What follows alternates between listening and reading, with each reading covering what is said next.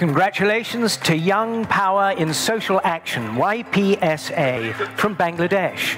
YPSA started a project to make books available in accessible formats for students with visual and print disabilities.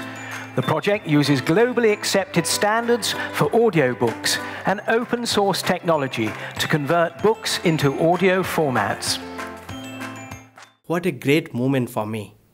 As a blind children, I never ever got a single accessible book during my study.